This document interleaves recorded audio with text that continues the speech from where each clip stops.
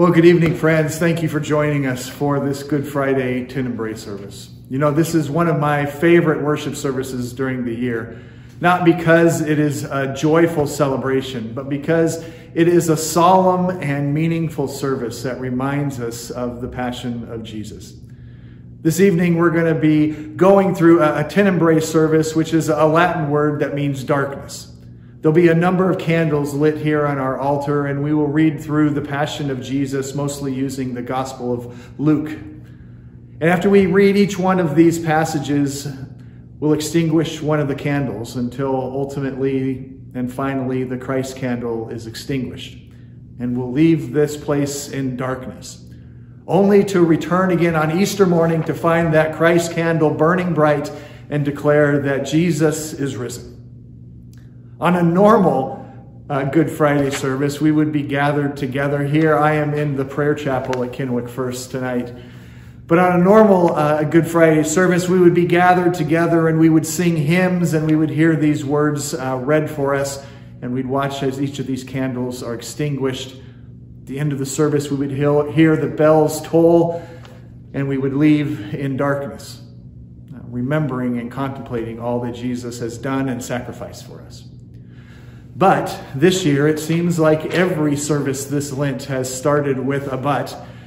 But this year, since we can't gather together in the same place, I'm going to do things a little bit different. We'll still hear the passage from Luke about the Passion of Jesus. We'll still extinguish these candles. We'll still hear the bells toll at the end. But during each one of these readings, I've included a piece of artwork. Some of them are classical paintings. Some of them are sculptures.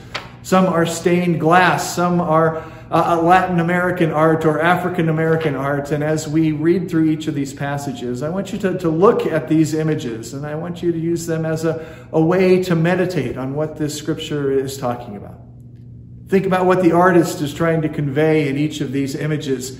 And I hope that this is a solemn and a meaningful service for you, even if we can't gather together here in the same place.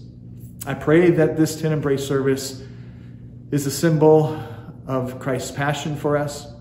I pray that as we watch this service unfold, we would be reminded of Jesus' love for us and the sacrifice that he made for us. So friends, let's embark on this Tenebrae service together. I'm going to invite you to sing along with us as Amberly leads us in our opening song, and then we'll embark on the Passion of Jesus. Welcome, friends.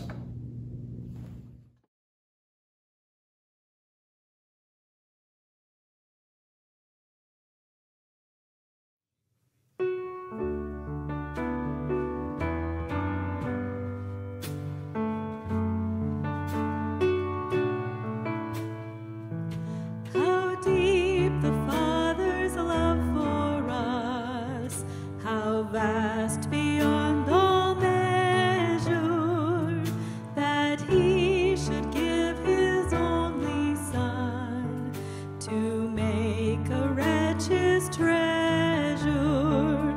How great the pain of searing loss! The Father turns his face away, as wounds which mar the chosen one bring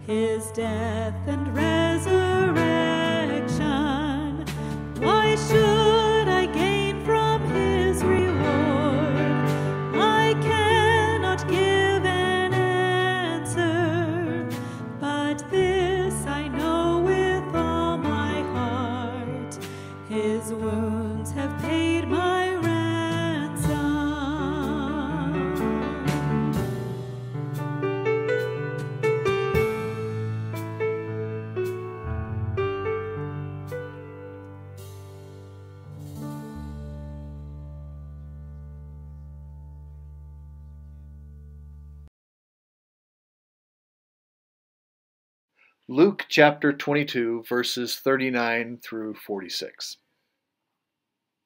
Jesus went out as usual to the Mount of Olives, and his disciples followed him. On reaching the place, he said to them, "Pray that you will not fall into temptation."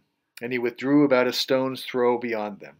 He knelt down and he prayed, "Father, if you are willing, take this cup from me, yet not my will, but your will be done." An angel from heaven appeared to him and strengthened him. And being in anguish, he prayed more earnestly, and his sweat was like drops of blood falling to the ground. When he rose from prayer and went back to his disciples, he found them asleep, exhausted from sorrow. "Why are you sleeping?" he asked them. "Get up and pray that you will not fall into temptation."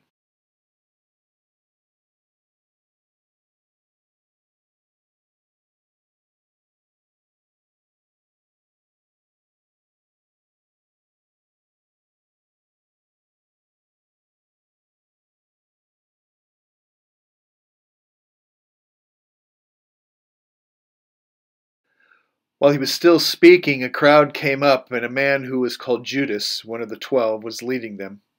He approached Jesus to kiss him, but Jesus asked him, "Judas, are you betraying the Son of Man with a kiss?" When Jesus' followers saw what was going to happen, they said, "Lord, should we strike with our swords?" And one of them struck the servant of the high priest and cut off his right ear. But Jesus answered, "No more of this." And he touched the man's ear, and it was healed.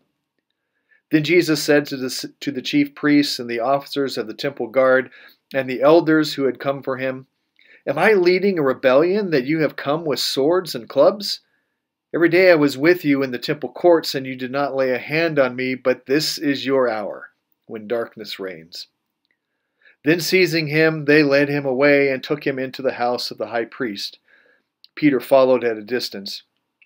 But when they had kindled a fire in the middle of the courtyard and had sat down together, Peter sat down with him. A servant girl saw him seated there in the firelight.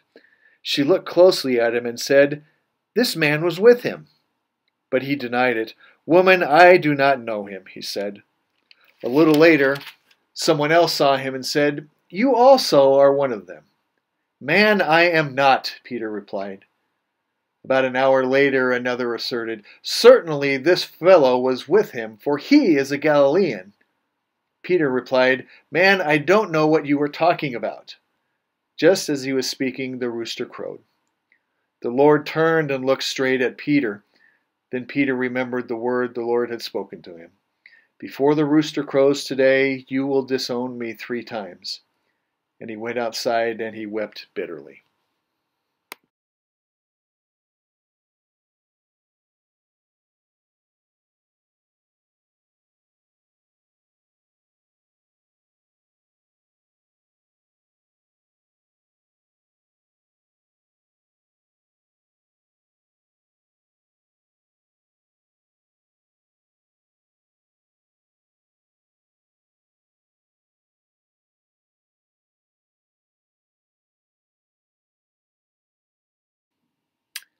The men who were guarding Jesus began mocking and beating him. They blindfolded him and they demanded, "Prophecy! Who hit you?" And they said many other insulting things to him. At daybreak, the council of the elders of the people, both the chief priests and the teachers of the law, met together, and Jesus was led before them. "If you are the Christ," they said, "then tell us." Jesus answered, "If I tell you, you will not believe me. And if I asked you, you would not answer. But from now on, the Son of Man will be seated at the right hand of the mighty God." They all asked, "Are you then the Son of God?" He replied, "You are right in saying I am." Then they said, "Why do we need any more testimony? We have heard it from his very own lips."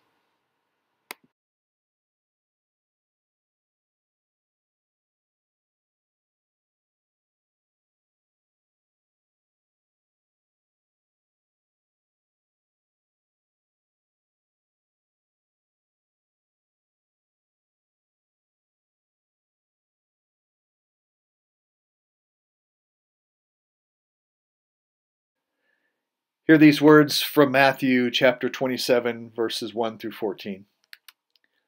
Early in the morning, all the chief priests and the elders of the people came to the decision to put Jesus to death. They bound him and led him away and handed him over to Pilate, the governor. When Judas, who had betrayed Jesus, saw that Jesus was condemned, he was seized with remorse and returned the silver coins to the chief priests and to the elders. "I have sinned," he said, "for I have betrayed innocent blood." "What is that to us?" they replied. "That's your responsibility." So Judas threw the 30 pieces of silver into the temple and he left. Then he went away and he hanged himself. The chief priest picked up the coins and he said, "It is against the law for us to put this into the temple treasury since it is blood money." So they decided to use the money to buy a potter's field as a burial place for foreigners. That is why the field has been called the Field of Blood to this day. Then what was spoken by Jeremiah the prophet was fulfilled. They took the 30 silver coins, the price set on him by the people of Israel, and they used them to buy a potter's field. Meanwhile, Jesus stood before the governor, and the governor asked him, "Are you the king of the Jews?" "Yes, it is as you say," Jesus replied. When he was accused by the chief priests and the elders, he gave no answer. Then Pilate asked him, "Do you hear the testimony that they are bringing against you?"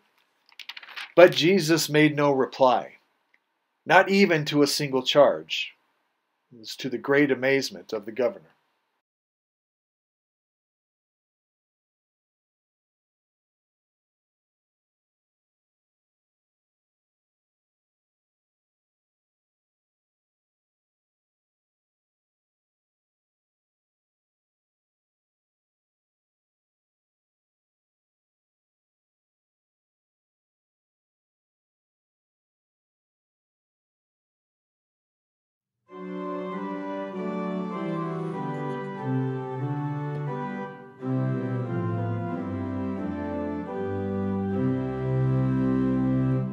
O sacred head now wounded, with grief and shame weighed down, now scornfully surrounded, with thorns thine only crown. How pale thou art with anguish, with sore abuse and scorn. How does that visage languish, which once was bright as morn? What thou, my Lord, hast suffered was all for sinners' gain. Mine was the transgression, but thine the deadly pain. Lo, here I fall, my Saviour, 'tis I deserve thy place. Look on me with thy favor, vouchsafe to me thy grace. What language shall I borrow to thank thee, dearest friend, for this thy dying sorrow, thy pity without end? Oh, make me thine forever, and should I fainting be, Lord, let me never, never outlive my love to thee.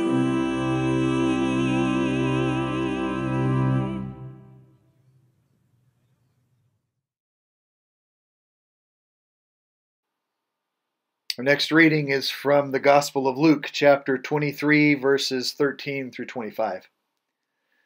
Pilate called together the chief priests, the rulers, and the people, and he said to them, You brought me this man as one who was inciting the people to rebellion. I've examined him in your presence and have found no basis for your charges against him. Neither has Herod, for he sent him back to us. As you can see, he has done nothing to deserve death. Therefore I will punish him and then release him." With one voice they cried out, "Away with this man! Release Barabbas to us!" Barabbas had been thrown into prison for an insurrection in the city and for murder. Wanting to release Jesus, Pilate appealed to them again, but they kept shouting, "Crucify him! Crucify him!" For the third time he spoke to them. "Why, what crime has this man committed? I found in him no grounds for the death penalty. Therefore I will have him punished and then release him." But with loud shouts they instantly demanded that he be crucified, and their shouts prevailed. So Pilate decided to grant their demands. He released the man who had been thrown into prison for insurrection and murder, and one they asked for, and surrendered Jesus to their will.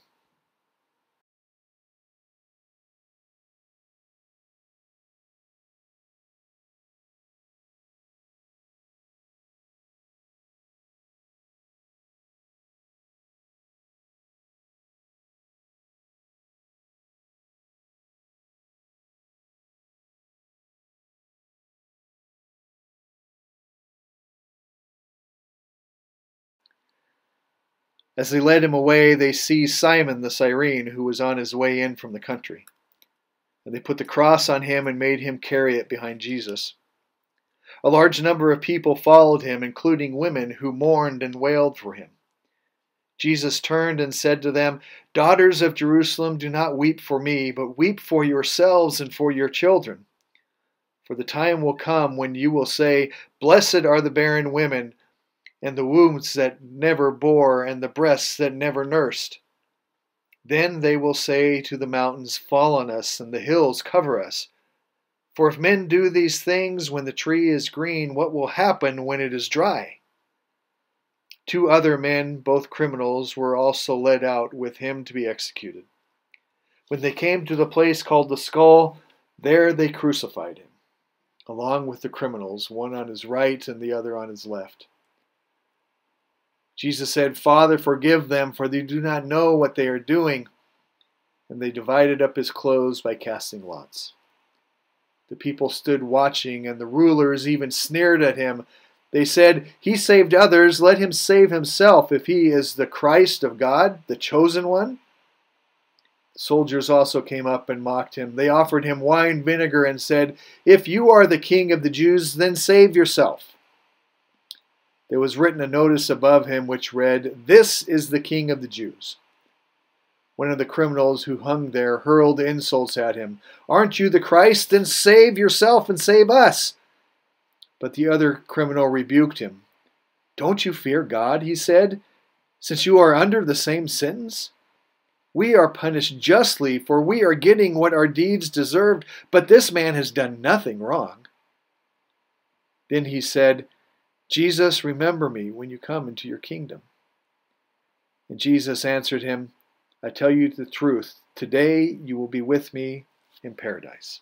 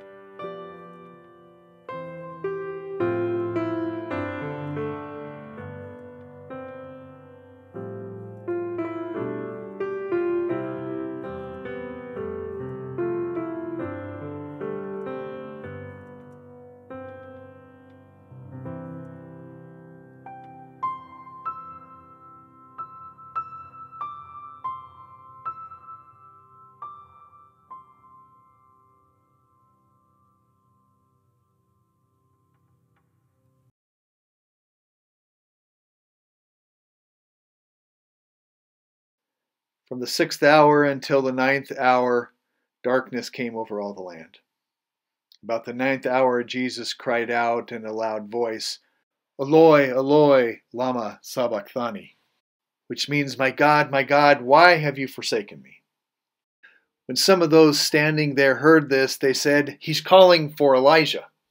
Immediately one of them ran and got a sponge, and he filled it with wine vinegar and put it on a stick and offered it to Jesus to drink.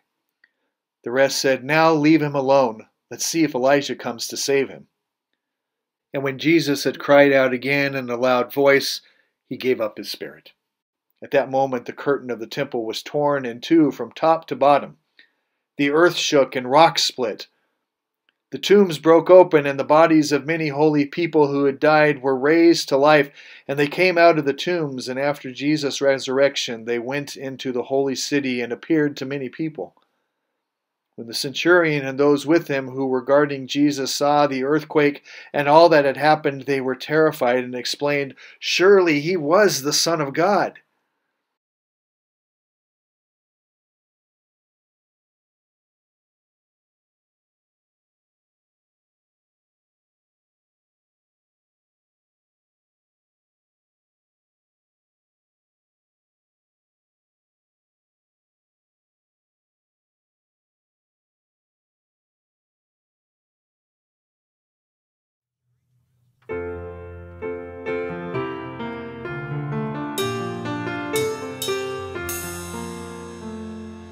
When I survey the wondrous cross on which the Prince of Glory died, my richest gain I count but loss, and pour contempt on all my pride.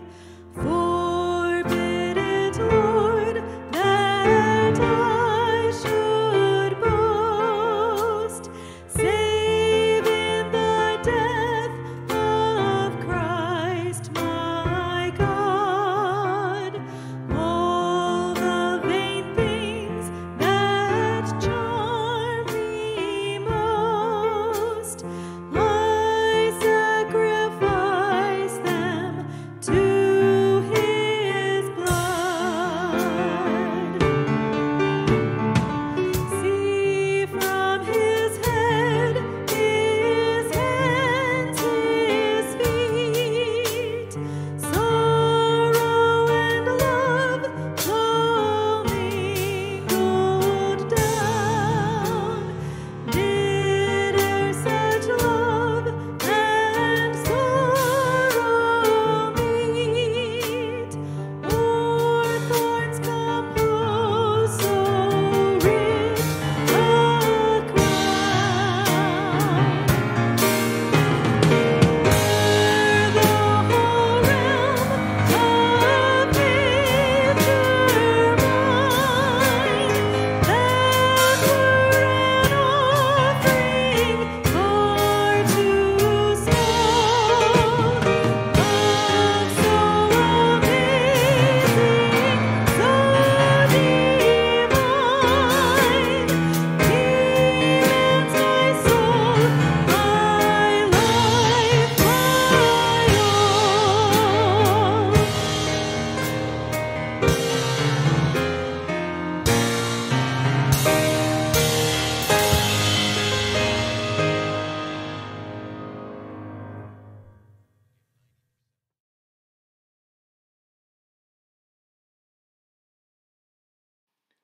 Now there was a man named Joseph, a member of the council, a good and upright man who had not consented to their decisions or their actions. He came from the Judean town of Arimathea, and he was waiting for the kingdom of God. Going to Pilate, he asked for Jesus' body, and then he took it down and he wrapped it in linen cloth and placed it in a tomb cut in the rock, one in which no one had been laid.